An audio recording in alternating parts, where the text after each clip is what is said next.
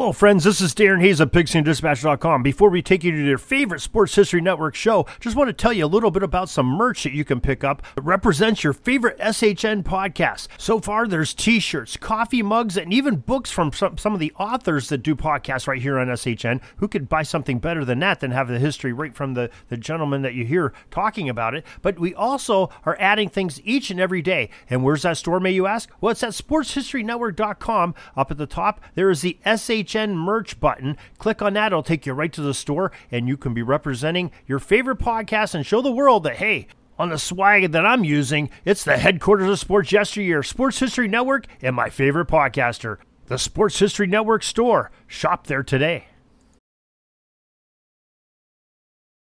The boxers have been given their instructions. The seconds are out. The crowd is ready for another edition of Shoulder Roll Virtual Boxing with your presenter, the boxing historian, Greg Rashid.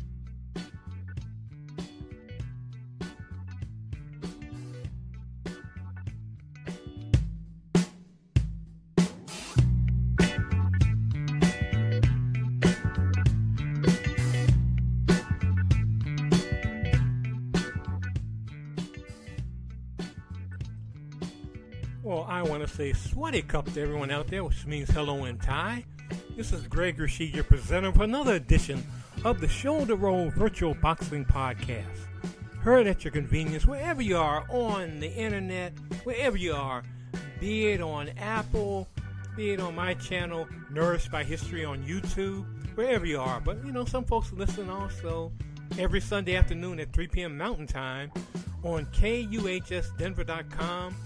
in Colorado, created by the one and only Henry Archuleta. And I just want to say hi to all my friends in the Colorado region, but hi to everyone all over the world. We're going to have another fun show today here on the Shoulder Roll Virtual Boxing Podcast. And as I always say, this is your show.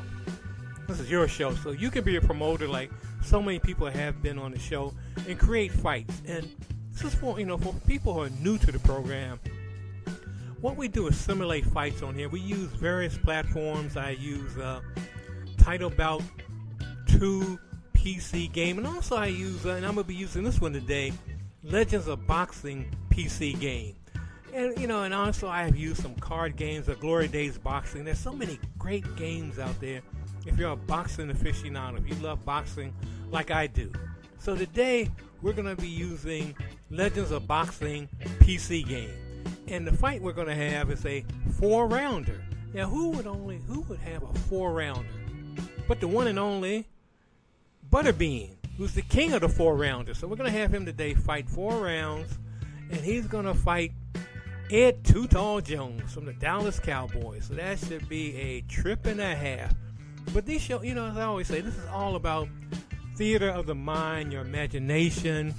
This is all what if. I know a lot of you boxing aficionados sit back and you say, I wonder what would happen if Muhammad Ali fought Mike Tyson, or what would happen if Joe Louis fought Larry Holmes. Well, this is what this show is about. Just the imagination. Just sit back and just imagine. And just have a good time. So what I want you to do right now is to, and before I say that, you can be the promoter of the show. This is your show. So be like other folks and please join in wherever you listen to the podcast and comment and say, I want to promote a show. And also go to my Patreon site, look for Nourished by History, then look for Shoulder Roll Virtual Boxing, and become a Patreon. $1 a month. I mean, it's nothing. Whatever you can contribute. Because we got to keep the lights on. We got to keep everything going, electricity, everything going to make these shows the best as possible. Get a better mic, a little bit of everything. And we're working on the mic here. I'm trying to do something with it. But anyway, also you can go to my buymeacoffee.com site, look for Nourished by History, Shoulder Roll Virtual Boxing Podcast, and make a donation, $1, whatever you can do, just to keep us going here. But we, really would be greatly appreciated. But we're going to get to the main event right now. It's going to be Butterbean versus Too Tall Jones. So get your favorite beverage, sit back and relax and enjoy the show. As commentator today is going to be the one and only Knockout Nigel. So let's get to the main event right now. Cheers. This is Knockout Nigel, coming to you from the Texarkana State Fair in Arkansas. We are in a converted barn that seats 850 people. They are here to witness, if you want to call it so, a boxing match between two blokes who are more mix-matched than a pair of brown shoes with a black tuxedo. This event, although I would call it a farce, pits Eric Esch, a.k.a. Butterbean, against Ed Jones, a.k.a. Too Tall. I will refer to these fellows by their nicknames for the duration of this commentary. The size differential is astonishing. Butterbean may be 5 feet 10 inches and weighs 310 pounds. He is known as the King of the Four-Rounders. He started fighting in tough man tournaments. Former Dallas Cowboys football All-Pro player Too Tall, meanwhile, stand at 6 feet 9 inches and weighed in at 275 pounds. Butterbean almost fell backwards as he gazed up at Too Tall. This will be a 4-round fight. Given Butterbean's weight, I have serious doubts he could go longer than 4 rounds. The judges for this event, all from the entertainment industry, they are LaToya Jackson, Carrot Top, and Jose Canseco. I guess they will do anything for a buck. The referee in charge is Frank Stallone. Stallone will be autographing copies of his new CD after the match. I need a double sip of the bubbly as the cowbell sounds for round 1. The fighters meet at ring center. Butterbean throws a roundhouse left hook that connects to Too Tall's jaw. Too Tall rushes Butterbean like they are on the line in football, pushing him into the ropes. Too Tall jars Butterbean with a right uppercut that snaps his head back. Butterbean bounces off the ropes and lands 2 left jabs. It appears that those jabs have caused Too Tall to have a bloody lower lip. Too Tall fires back a right uppercut. Butterbean blocks a left jab and throws his own left jab that connects to the bloody lower lip. What I cannot understand is why Too Tall is fighting in a crouch. He has made himself an easy target for Butterbean's jabs by doing so. He should take advantage of his enormous height. Butterbean throws a combination to Too Tall's stomach, then goes upstairs with a solid right hook. Jones staggers back into the ropes. As Butterbean moves in, Too Tall clinches him. Too Tall lifts Butterbean off the mat. The referee Stallone immediately issues a stern warning to Too Tall. Butterbean smiles and throws a left hook to the temple as the bell sounds to end round 1. From my ringside seat, I would give that round to Butterbean. He may be overweight, but Butterbean is a skilled fighter. Too Tall looks like he is still trying to learning the boxing trade. He has the Charlo brothers, Jermel and Jermal, in his corner as trainers. Hopefully he will listen to their advice as the bell sounds for round 2. Too Tall rushes Butterbean again like this is 3rd and 10, and he is rushing to get the quarterback. They wrestle into the neutral corner. The ref breaks the fighters. Jones immediately clinches Butterbean again before Butterbean can throw a punch. If this is the strategy the Charlo brothers have come up with for Too Tall, this promises to be a long, boring fight. I don't think I could stand more rounds of this. The crowd seems to agree, as some have left this converted barn to get in line for the Ferris wheel. That will be more exciting. Out of the break, Butterbean headbutts, then pushes Too Tall. He is issued a warning from the ref. The fighters go to ring center. Too Tall throws a straight right that connects to Butterbean's nose. Butterbean returns with a left hook that opens up the cut on Too Tall's lower lip again. Butterbean throws a combination that snaps Too Tall's head back. Butterbean dips down and throws a left hook that is below the belt of Too Tall. Too Tall sits on the mat in pain. The ref goes over to Butterbean's corner men. They are furious. The ref has taken a point away from Butterbean for a low blow. Given the size difference, I am surprised Butterbean has not thrown more below the belt punches. Too Tall is leaning on the ropes, grimacing. He waves to the ref, though that he can continue. Jones throws a left jab that connects, then clinches Butterbean again. The crowd is booing, and more folks are beginning to leave as the bell sounds to end round 2. A match like this one will make me return across the pond, never to announce fights in the States again. I will take another sip of the bubbly as the bell sounds for round 3. Too Tall comes out bouncing on his toes. His stance is much taller to begin the round. He connects with a double left jab, followed by a right hook to the head that causes Butterbean to step back. Too Tall throws a left jab that Butterbean blocks. Butterbean counters with a right to the rib cage, followed by a left jab to Too Tall's lower lip that is bleeding again. Too Tall shots a right jab that connects, followed by a left hook to the stomach. Whatever instructions the Charlo brothers gave Too Tall between rounds is working, as he actually looks like a professional in this round. Butterbean digs a left hook to the body and follows with a left cross to the face that has Too Tall on his heels. Before Butterbean can continue, Too Tall clinches him. On the break, Butterbean fires a combo that connects to Too Tall's lower lip. The lip has become a bloody mess. It appears to be hanging off his face. Too Tall stands toe-to-toe with Butterbean and lands a solid left uppercut. Butterbean appears stunned by that blow.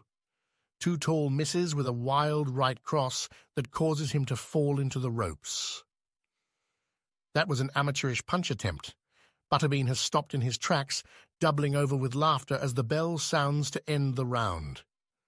Until that last attempt, Too Tall looked like a real pro in the 3rd round. I would give him that round, the first he has won in my humble opinion. I don't know how the judges will view it. Looking over at the judges' faces, I haven't seen that much plastic since I was at the recycling centre in Liverpool last year. I need a sip of the bubbly as we begin the 4th and last round. This fight is a 4-rounder, but it seems like it has been an eternity.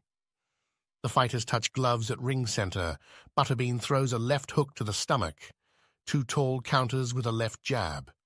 He throws another left jab and a left cross that causes swelling under Butterbean's left eye. Butterbean bobs and weaves, moving around Too Tall to his left. Butterbean is certainly nimble for his size. Butterbean throws a combination that opens up the lower lip again. The blood is streaming down Too Tall's jaw. Butterbean connects with a right hook to the body. He follows with a combo that snaps Too Tall's head back. The Charlo brothers are telling Too Tall to cover up. Instead, he bull rushes Butterbean, pushing him into the ropes above press row. Too Tall connects with a weak left jab. Butterbean blocks Too Tall's attempt at a right hook. Butter is fighting off the ropes and connects with his own right hook, followed by a left uppercut. Too Tall steps back. He appears to have been hurt by that uppercut. Butterbean steps in and is met with a Too Tall right uppercut. That shot sends Butterbean into the ropes. Butterbean bounces off the ropes and lands a left hook and left cross that stagger Too Tall. Too Tall's legs are doing a shimmy dance. Butterbean moves in, sensing the kill. He is met with a left cross that stuns Butterbean as the bell mercifully sounds to end this match. My sense is that Butterbean won the fight, but I admit that Too Tall made it interesting in the last 2 rounds. Let's hear what the judges have to say.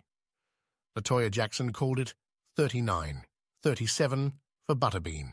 Carrot Top scored the fight 38-38, a draw. What fight was he looking at? Now we will hear from Jose Canseco for the final verdict. Hopefully, he will not be affected by any roid rage. Canseco has scored it 40-37 for the winner, Butterbean. The 35 or so people left in this barn are applauding the decision. To say this was entertaining is an understatement. It had its moments, but it isn't something I would make a habit of covering. I would like to thank those listeners that tunes in to this event. I hope you enjoyed it. Please consider becoming a promoter of a fight on a future podcast. Wherever you listen to this podcast, please remember to leave a comment and subscribe to the show. The crew that put on these podcasts are a fun lot. So please consider joining us as a promoter. Again, my name is Knockout Nigel. It has been my pleasure to be your announcer today. Cheers.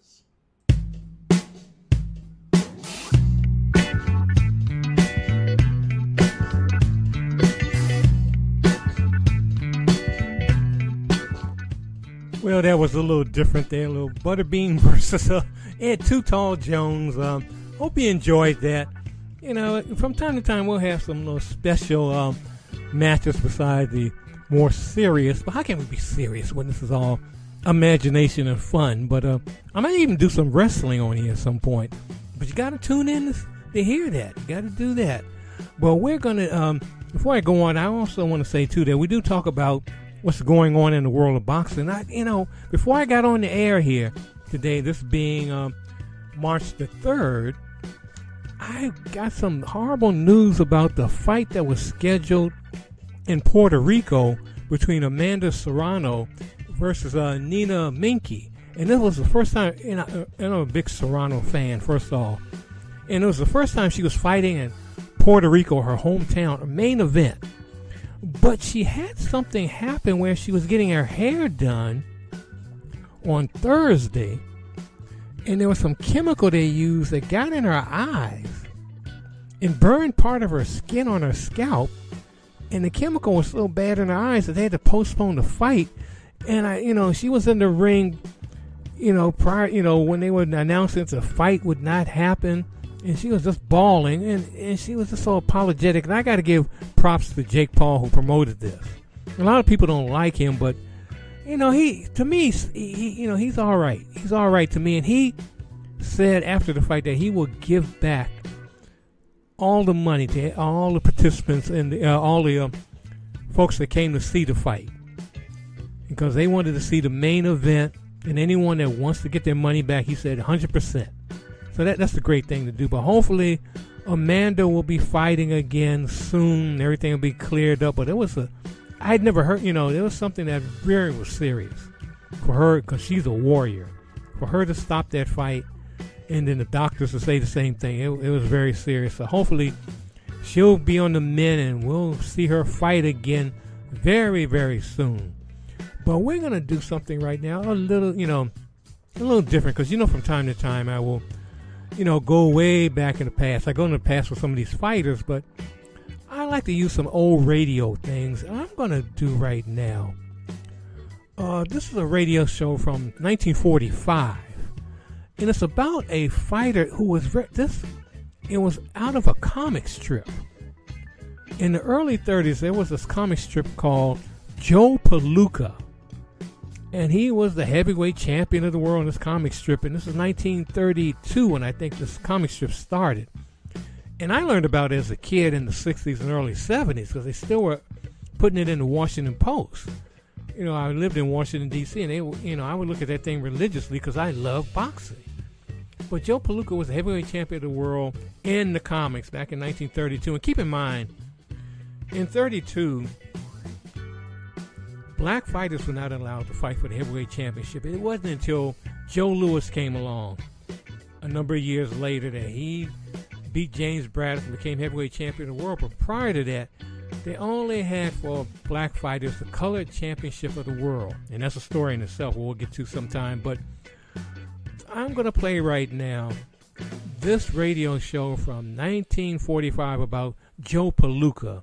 And Palooka, you could describe the two fighters I just had on the What If fight between Butterbean and Too Tall Jones as being Palookas, but Joe Palooka, this will be an interesting little show to listen to. And keep in mind, I want to say this in advance.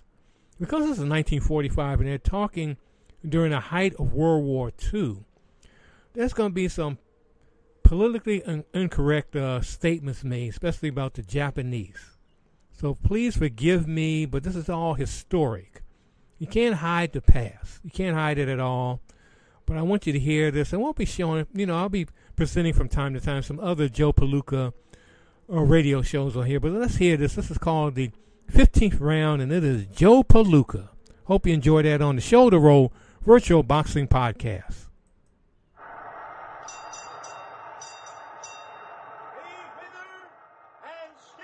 Champion Joe Palooka.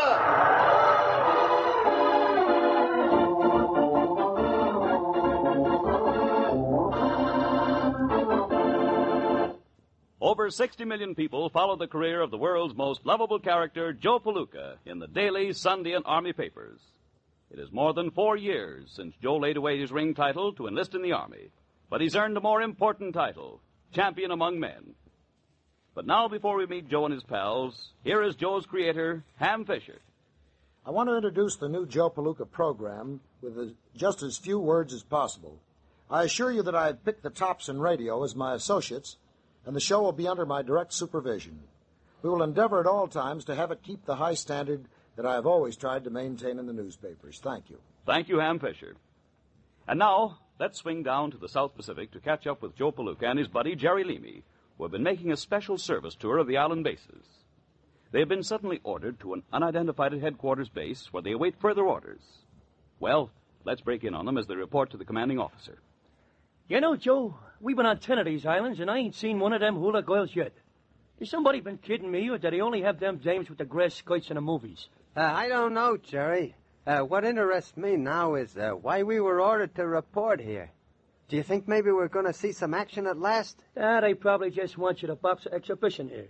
Oh, gee, I really hope it isn't that. Jerry, I just wish that I had a gun in my hand again. Palooka, Leamy, Colonel Jenkins will see you now. Step this way. Private Leamy reporting, sir. Private Palooka reporting, sir. At ease, men. Sit down. Certainly is a pleasure to know you, Joe. You too, Leamy. Joe, I saw you fight Schmeling. Sure was plenty of action that night. But let's get down to business. I guess you both want to know why you're here. Yes, sir. Well, frankly, I can't tell you. All I know is that you were ordered here by General Corman. I expect him any minute.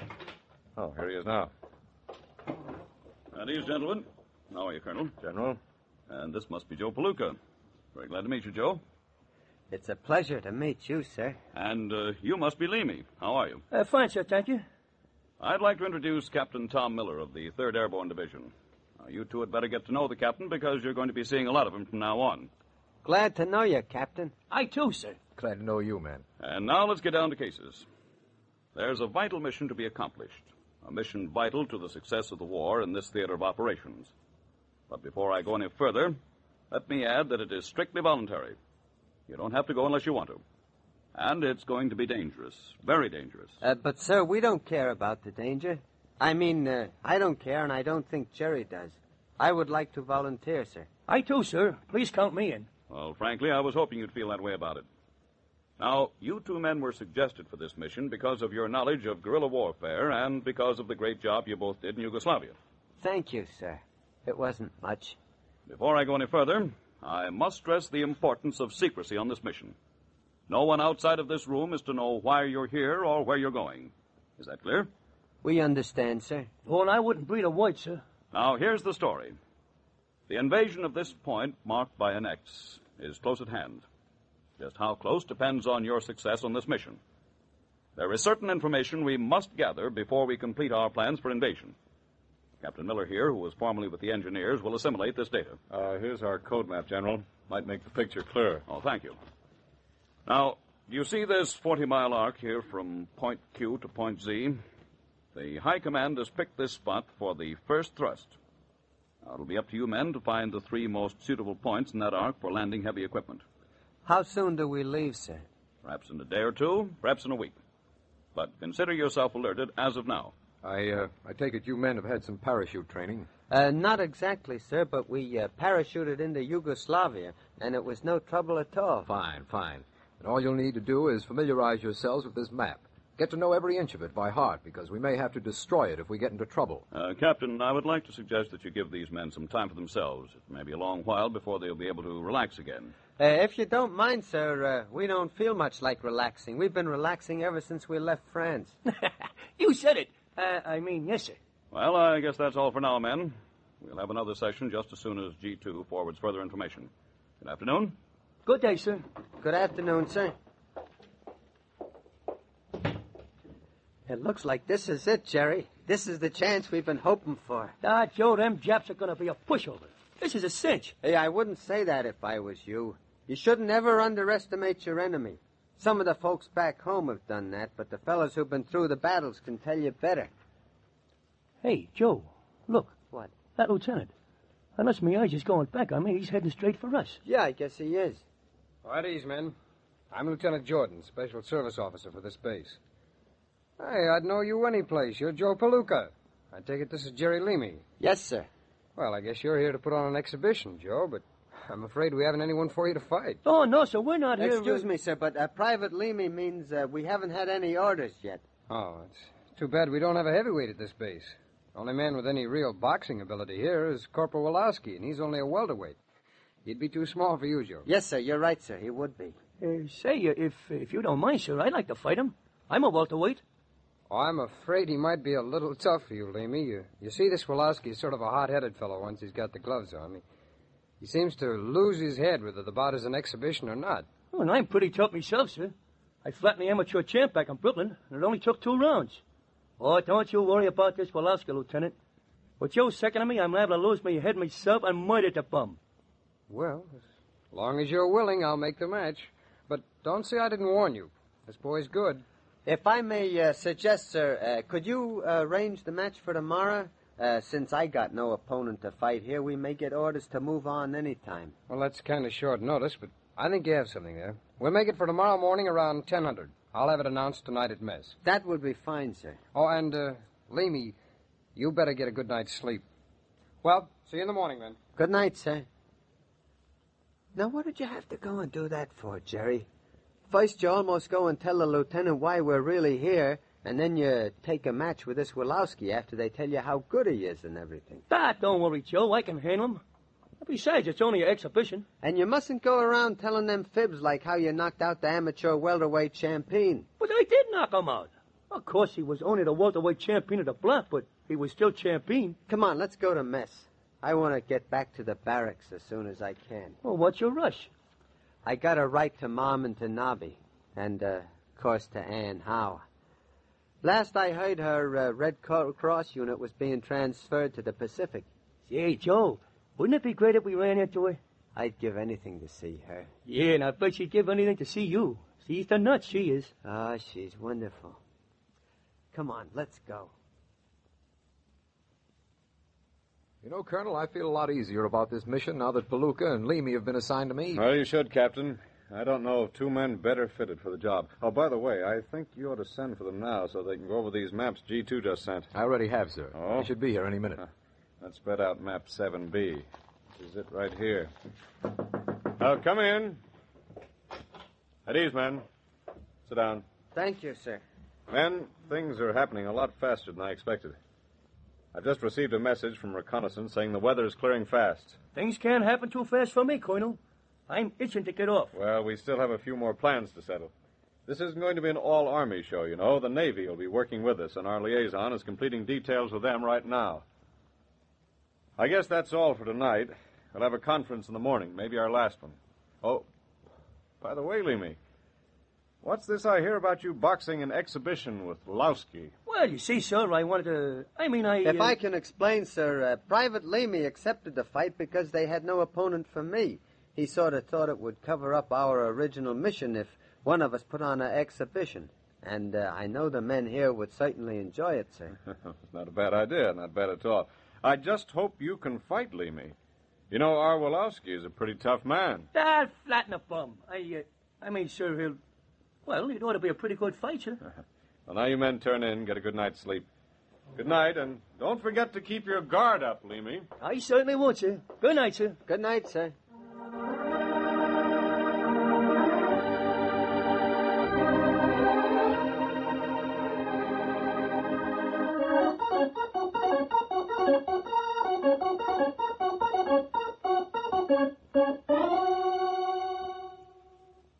Hey, Jerry, time to get up.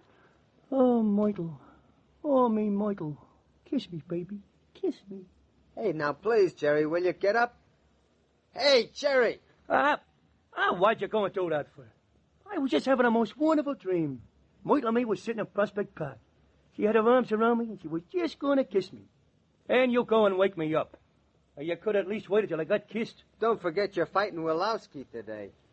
Okay, Joe. I'll be with you in a minute. Well, hurry up now. We have to see Colonel Jenkins right after breakfast. All right, let's go. Well, men, our plans have now been completed. All we're waiting for is the signal for you to take off. Now, listen closely. This is very important. You must remember the time to the exact second when you bail out. Your pilot will also record the time and relay it to Naval Operations. Here's that map, Colonel. Oh, thank you, Captain. Now, exactly 96 hours after you bail out, a PT boat will be waiting in this cove right here to pick you up. That'll give you 4 full days to complete your mission. You see, I figured we'd need only 3. The extra day is for any unforeseen incident that may pop up. Yes, that PT boat will stay out of sight until 0 hour.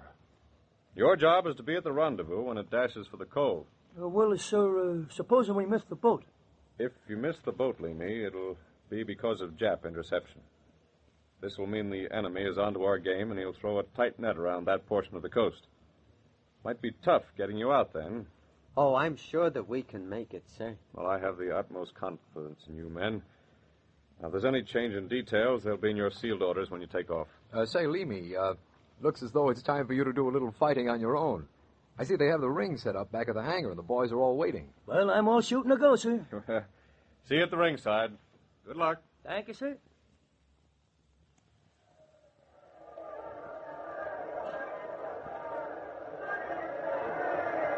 Joey, I don't need all that bandage on me hands. Oh, you don't want to hurt him, do you? I wish you hadn't taken this fight, Jerry. Yeah. Hey, you know, Joey, they must have told that bum Wolowski I said I was going to flatten him in one heat. He ain't even showed up yet. Hello, Joe. How you feeling, Leamy? In the pink, sir. In the pink and raring to go. Oh, fine. We'll be ready to start in a few minutes. Okay. Hey, Joe. Yeah? Hey, Joe, ain't that Ray Martin? The Royals welterweight champ climbing into the ring? What's he doing here? Yeah, I think it is. And he's a real champ, too. Why, Leamy, I thought you knew. That's Ray Martin, all right, but in the Army we know him under his real name. Corporal Ray Wolowski. He's the man you're fighting. Oh, Joey.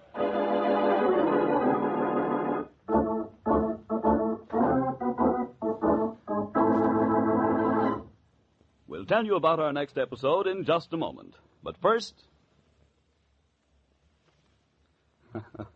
Well, it looks as though Jerry has gone and done it again. Or has he? That all depends on what you think his chances are against the world's welterweight champion, and from the way it looks from here, a very angry welterweight champion. But ring champs have been upset before, so you'd better not miss the next Joe Palooka show when Corporal Ray Wolowski, world's 147-pound title holder, squares off against Private First Class Jerry Leamy, world's amateur champion of his block in Greenpoint. Don't fail to join us again, same time, same station, for the further adventures of Joe Palooka.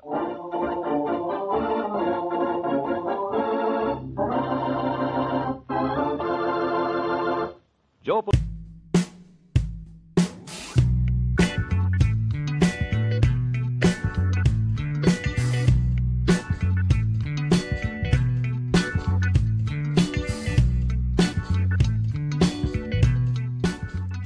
I know that was a little different for you, and that was old-time radio, and that was from 1945, Joe Palooka radio show. And like I said, I apologize for some of the less than politically correct statements about the Japanese in that podcast, but it's history. That's the history, and you can't hide history. So I hope you enjoyed that. We'll have some other episodes of that show on the show from time to time, but I hope you enjoyed the earlier part of the show where we had the Butterbean versus Too Tall Jones fight. Hope you enjoyed that. But as I always say, you can be a promoter of the show. You can be a promoter. Just give me a shout out on whatever platform you listen to this program. Just say, hey, I want to do this. And go to my Patreon site, Nourished by History, and look for Shoulder Roll Virtual Boxing Podcast. Give us, whatever you can do to donate, to support the show. Keep the lights on and everything. Also, go to Buy Me a Coffee. Look for Nourished by History. Easy for me to say, Nourished by History. And then look for Shoulder Roll Virtual Boxing Podcast. Well, we're going to get ready to get out of here right now. Appreciate everything you can do. And as I always say, it's Greg Rashid, your presenter today. Go in love and go in peace. Help someone along the way. And when you get up in the morning, wake up, smile on your face, hug yourself and say, I love myself when you look in your mirror. And if you're sight impaired, get up, hug yourself and say, I love myself, and give yourself a smile, because we're all in this together. If you can't love yourself, you can't do anything. You can't love anyone. You can't do anything. So we are on the spear together, working to make things better. So do what you can wherever you are in whatever community you're in the world, be it here in Bangkok, be it in Portugal, wherever you are, Morocco, Egypt, Singapore, wherever you are, listen to the program. Please bring some positive energy to your community, to your suburb, to your farm area, your condo, wherever you are. Do what you can, because we're all in this together. So again, this is Greg Rashid. Go in love and go in peace. We'll see you next time on the Shoulder Roll Virtual Boxing Podcast. Thanks for tuning in again to the Shoulder Roll Virtual Boxing Podcast. Please remember to comment on this podcast on whatever platform you listen to it on, and please consider becoming a promoter of the podcast. Thanks, and see you next time.